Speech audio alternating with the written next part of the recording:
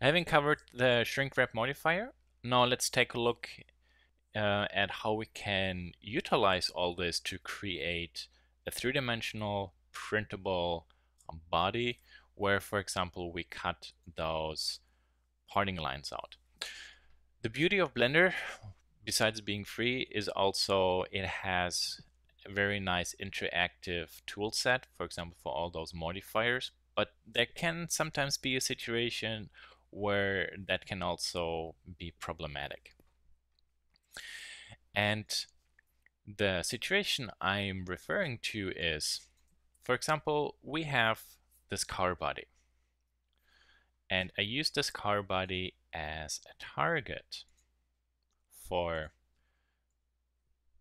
this geometry with its shrink wrap modifier to be projected onto it.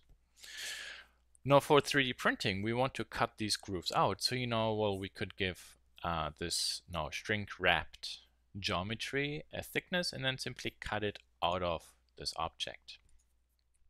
So let's say we add a solidify modifier to give it some thickness. And I also set my unit system to metric because I know like 3 millimeters material thickness is maximum I need, but I leave the thickness at 1 centimeter right now, so it's a little bit easier for you to see the different results.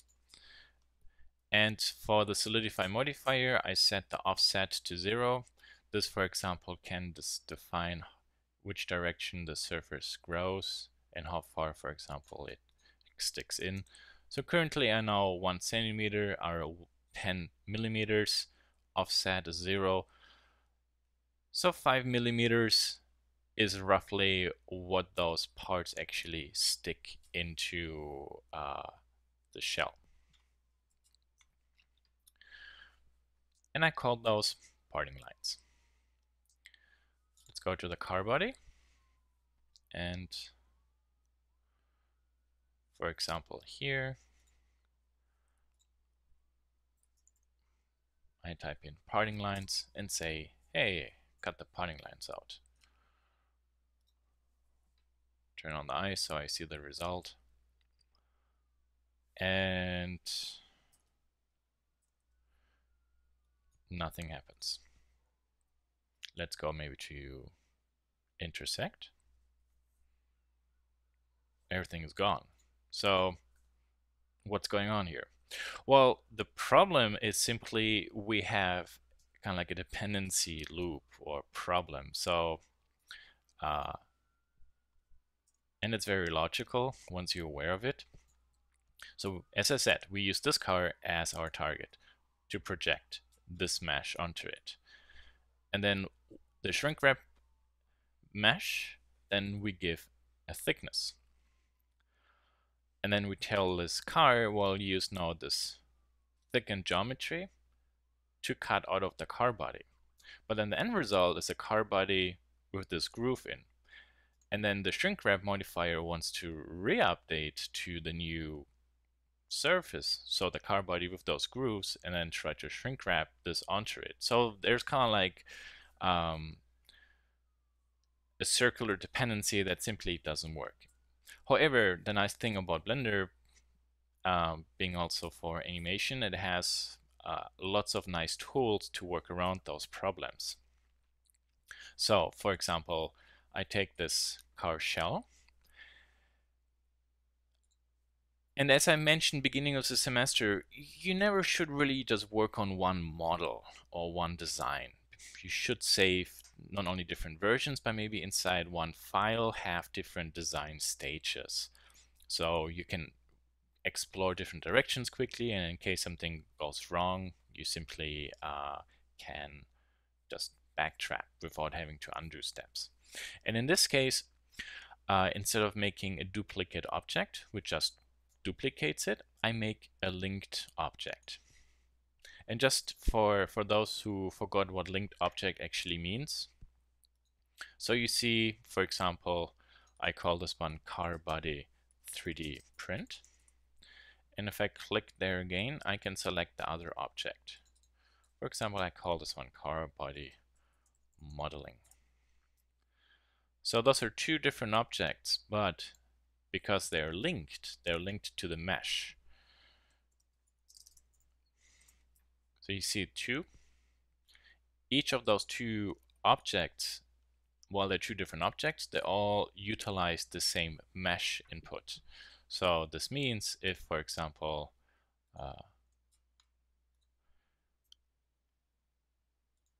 in one object I model a little bit, if I go to the other object, I see it there as well. So you see I'm clicking between the different objects, and they're all the same actually. So they share the same data. So what's basically the point behind this? Well, this 3D print object, I move to layer 5. So this is now my next step where I continue working on. Onto this object, for example, I would like to cut something out because, and that's the whole point behind it, this shrink wrap modifier is using my car body to project the mesh onto. So I use this basically for the shrink wrap to be folded over, and then I use the shrink wrap on this one to be cut out. So if I type in parting lines,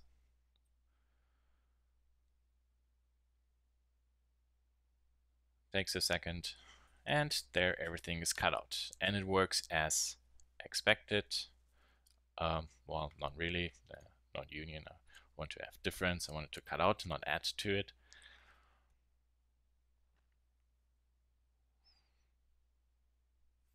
And let's take a look. Yeah, there we are.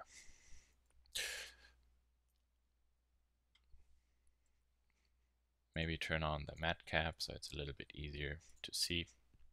There. So that's basically a workaround how to still, for example, keep everything here interactive, because I could go ahead and, for example, say, well, maybe somewhere here I would like something to be cut out as well.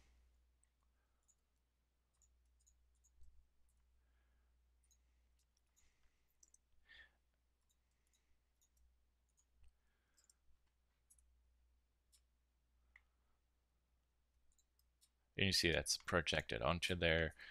And if I go to layer 5, it takes a moment to update. You see it's also cut out of there. Now if I, for example, say, hey, this car body here, I would like this arc to be lower. So I can still, for example, work on my car body and have those parting lines reprojected, but then utilize both elements onto a different layer, kind of like for my 3D print. So you see, I work basically on two different objects, but they share a certain geometry together. Okay, let me put this one back where it should be. And let's delete this. Okay. So it's all about trying to be interactive. So when you need to make design changes, you don't have to undo a lot. You just modify your parts and then regenerate your new results. So you see every time when I click on layer 5, there's a little delay, and that's because this is also a level 4 object. So to simplify the speed, I, for example, can type in 2. The result is not going to look as pretty, but I roughly know how this actually looks like. So let's take a look at this part. So here I give the whole part another solidify modifier, set it to 0. This is called wheel arc. And for example, I add another Boolean modifier. wheel arc intersect difference. Okay, so this one is cut out. And maybe with level 3, a little bit cleaner. Turn back on the other Boolean result.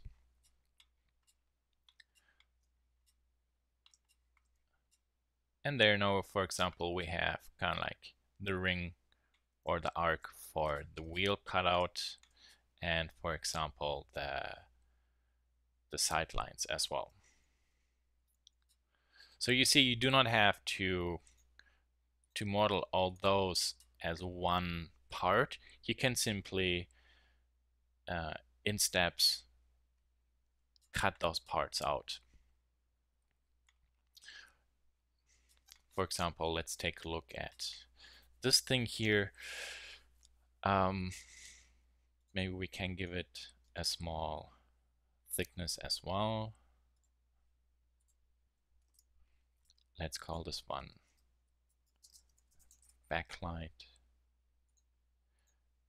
And maybe here I'm going to add another Boolean modifier.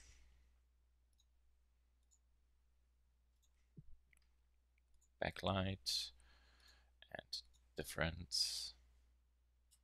For example, I build it in a way so for example, it is cut out, and in case I would like a padding line or profile line, then I would have to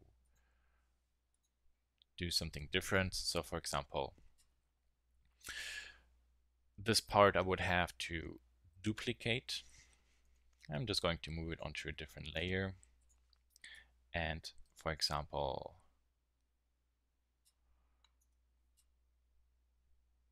what I have to do now is I apply the mirror.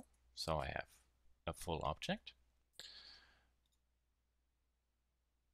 Can apply the subsurface, and I can apply the shrink wrap. So it's actually nicely on it. And then I select my outer profile, so this outer edge. Select everything else, delete it. So you see kind of like I have a nice high-res profile line. And then this line I can, for example, extrude a little bit inwards. Select the other part, move it slightly out. Control N to fix the mirrors. And yeah, there might be some issues down here. As you can see, there's some overlap. So maybe instead of shrinking inside, it should better expand. Maybe 5 millimeters for the thickness. Let's take a look how this looks at the car. Okay.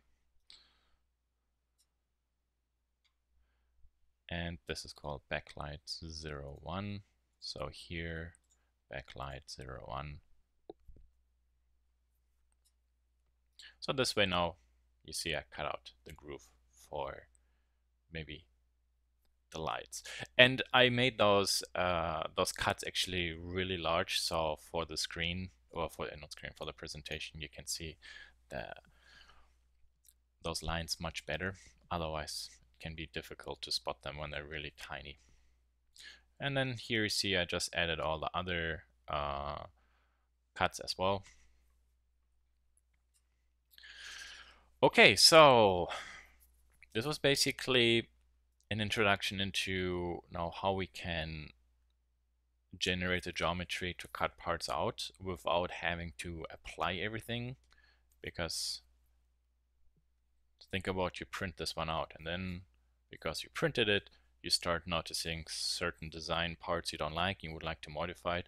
You don't want to have to redo or undo a lot. You just want to have a very nice interactive workflow. So that's basically the reason why I work here with a linked or clone object that shares that object mesh. Now, because we would like to print something, I have to see how big actually my object is. So my whole piece is 3 meters, so a little bit too big. So of course we have roughly the ability to print something that is 20 centimeters long. So let's take a look into what we can do here to make this printable. So this was roughly 3 meters long. So let's say my target object that I can print is 20 centimeters, 20 centimeters. So this is kind of like a cube the printer can print. I'm going to scale this one down. And I have to do this trick because I built the car more a little bit to scale.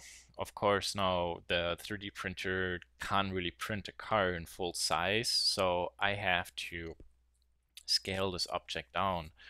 But I don't really want to necessarily scale everything. So what I'm trying to do now is, if I, for example, scale this one up, and you notice that I had after I scaled the object, I applied the scale, because now I can see the scale factor. So 15 times the piece has to be bigger. This means if my 3D printer has a print thickness of maybe, let's say, 3 millimeters, I have to multiply 3 millimeters by 15. So for example, if you 3 by 15, you get 45 millimeters. That's, for example, the thickness I have to give this print in Blender, because then when we print it, I scale the whole object down by 15, so I end up with 3 millimeters for the print. So having that calculated, we can take a look into now how we can make the surface offset.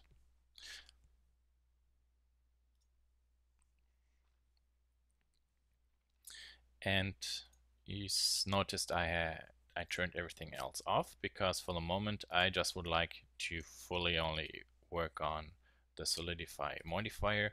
And you notice that I'm actually moving the solidify modifier above all the Boolean operations, because what I want to do here is have everything thickened, and then out of that volume I cut those grooves out. So 45 millimeters, that's what I need. So 4.5 centimeters. And let me go into my model. There's one shell here. Actually, this one I just delete for the moment because I don't really want it. And there's now the thickness, as you can see. Now, if you take a look in real life, if you, for example, have a hairdryer or something, or a remote control, and take it apart, the outside surface very often has nice round edges. And if you go into the inside, very often you start seeing that edges are actually crisp. And offsetting a surface to the inside is really difficult, because the surface has to shrink, and you deal with concave and convex compound curves. That's actually really a task. Plus, when the object is inside only, you don't really see the surface, so you don't really touch it, which means you can actually ignore it to a certain degree. It's not really very important. And with Fusion, for example, if you make a shell, you also see that in case the outside was a very crisp fillet, the inside will look more like a straight edge. Because otherwise, technically speaking, there's no way, because the shell or the solidify command has to recreate like an offset surface of your object. And it's really a tough task for the software to figure out. So the problem you will encounter with the shell command, so the solidify command in Blender, is simply the problem of self-intersecting geometry. So you see this, for example, here. So this arc, for example, this arc here comes down, and then at this point, well, starts to self-intersect. When you work in Fusion, actually the shell command trims those parts off, while, for example, with a polygon program, it is a little bit more less intelligent, so it just really offsets it to the inside or the outside, so it makes it grow or shrink. So you see when it grows, it works. However, when we make it shrink, it starts to intersect. Looks like a big problem, is not really a major problem because there are certain things we maybe can try to address. So you see, for example, what happens if maybe I put the solidify modifier before the subsurface and then soften it. And you see actually most of that problem is already solved by simply having the subsurface last. Let's go maybe take a look at a different part of the object. Yeah, and looks like here as well. So perfect. Let's take a look maybe here. Looks also okay.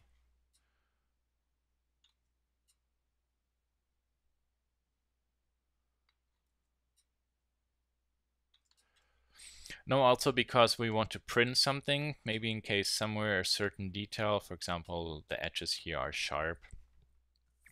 If that's not really crucial for you, you can just leave it, print it, and then take sandpaper and sand the 3D print, and then you're done. So not really a big deal. Okay, so actually this was a really easy and simple fix. Fortunately, by just rearranging the solidify and the subsurface. And the main reason was that the computer model right now is very, very simple. So the solidify modifier has less geometry to work with. And then the end result of the solidify modifier, we push over to the subsurface and start softening it out. And if we do it the other way around, so subsurface first,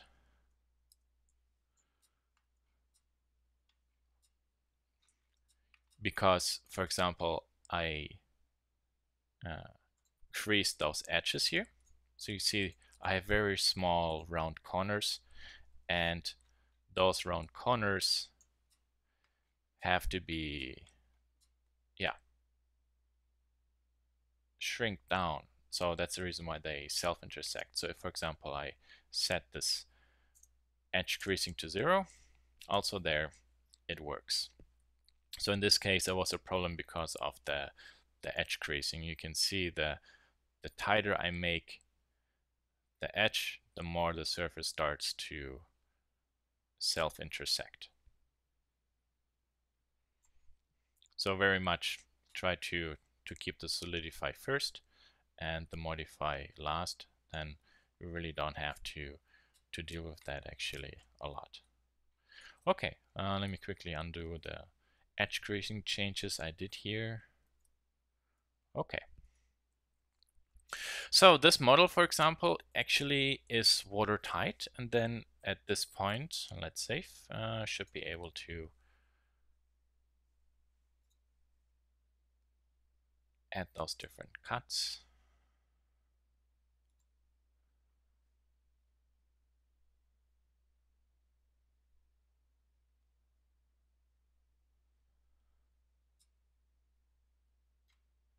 And yeah, so this is okay.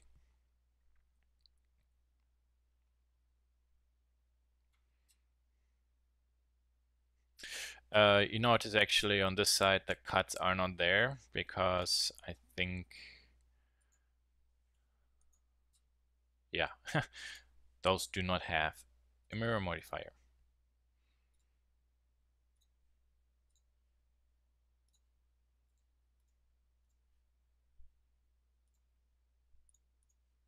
And now you see, whoa, the problem is like, where do these things go to? Well, very, very easy trick.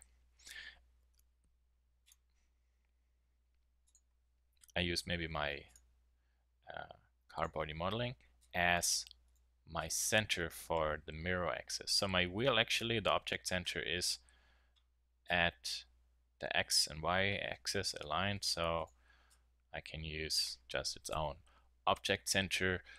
But for example, with my tape drawing, the object center is down here and I don't necessarily want to move the object center to there. I can then simply say, hey, use my car body as the object to mirror, because my car body has its object center right at its own center. It's basically the same as like using an empty for that. Okay, let's go into edit mode and refresh everything. And let's leave edit mode. Takes a little bit to calculate. And there it is. Perfect. So to print this, everything is basically modeled so that we can scale it down. All you have to do is, for example, you want to go to File, User Preferences, Add-ons, and I'm just doing this in case those are not activated, 3D Print Toolbox. And then you can click on this empty check mark and put this check line in it. And then when you press T in 3D view, you will have this print 3D box. So then you can, for example, select the object, click on this folder icon. Let's maybe say red line. Yeah, that's kind of like where I would like it to be.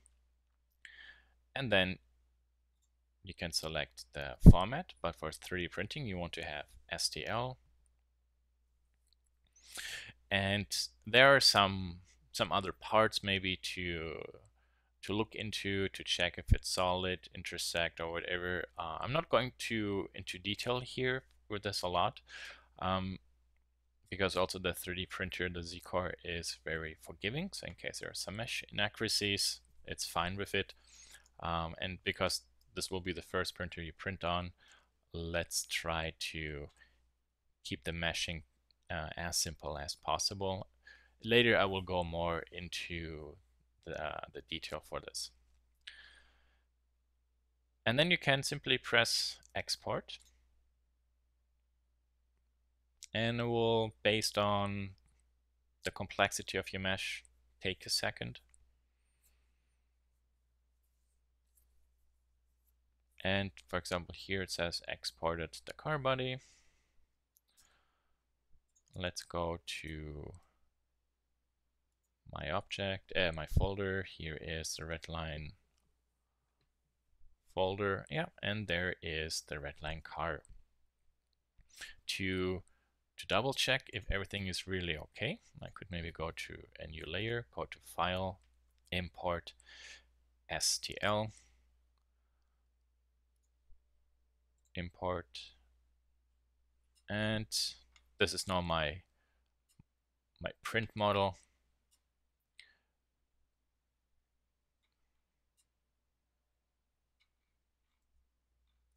And actually it looks complete. So this, for example, could be, we could send to the 3D printer.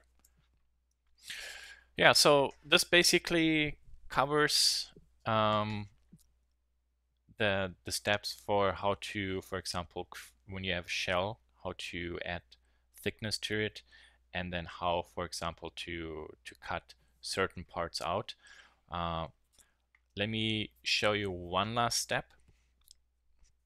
You see, for example, here there is kind of like some craziness happening.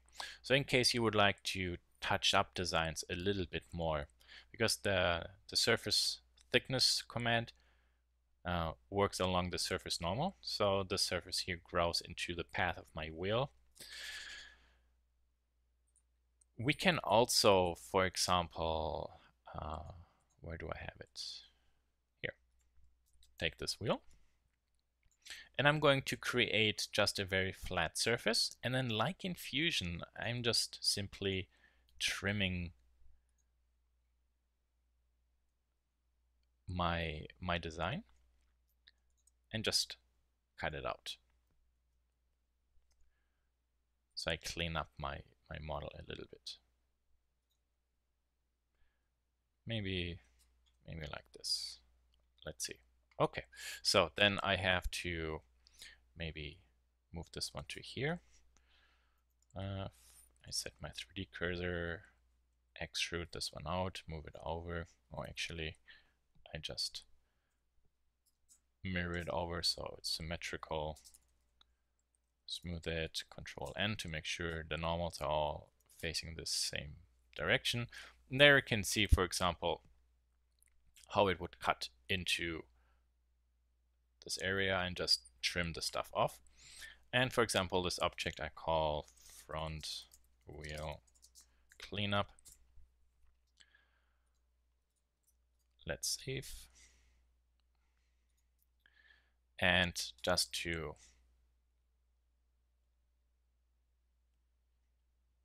quickly make everything a little bit faster, I'm just turning those Boolean modifiers off. Unfortunately, actually, I wanted to have those turned on.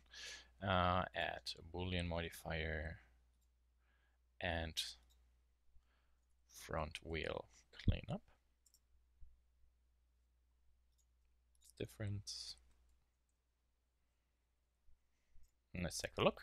And yeah, so you see, this is now much nicer cleaned up. And in case we would print our wheel, we could easily then stick it in.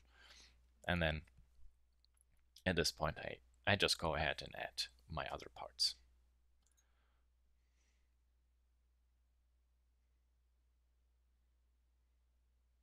So you see, this is actually very similar also to the way how the Tring works in Fusion, where you just generate a surface and then remove geometry.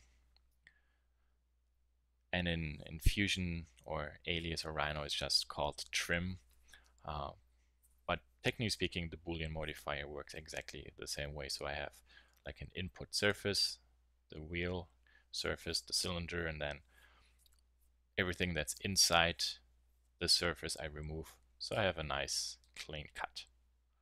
Okay, so this basically covers everything for how to work with Blender, with the different modifiers, how to create details you can draw onto a design, how to create thickness to it, then create thickness to your car body or your object, and then cut those parts out. Or in case you have holes or something, or you need to clean up something, how to do this then with the Boolean modifiers in addition.